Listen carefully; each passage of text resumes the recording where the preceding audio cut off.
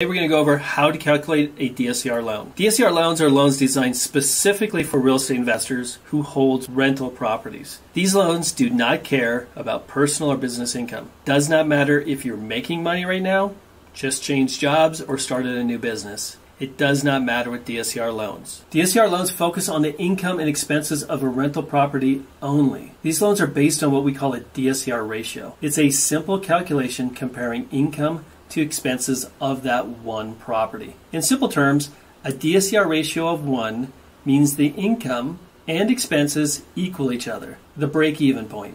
And this is the minimum for a good rate on a DSCR loan. Lenders take the income, which is the rent, and compare it to 5 expenses: mortgage payment, insurance, taxes, HOA, and flood insurance.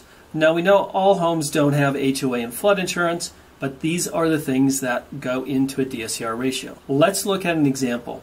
Let's say the income of a property is $1,000. If your mortgage payment is $600, your insurance is $100, taxes $100, HOA $100, and flood insurance $100, all those added up to $1,000. In this case, $1,000 for rents divided by $1,000 for expenses equal a DSCR ratio of 1. Now, from an investor's point of view, you break even. You're not generating any cash flow from this property. But from a lender's perspective, you meet the minimum requirements for a good rate on a DSCR because rents equal expenses. Now, both you and the lender would like a DSCR ratio higher than 1 because it means the property is making money and not just covering expenses. So let's just say that same property has rents for $1,200 instead of $1,000. In this case, we divide $1,200 the rent by $1,000 the expenses, and now we have a DSCR ratio of 1.2. This is good for you and the lender because it's bringing in more money than it's costing. The higher the ratio,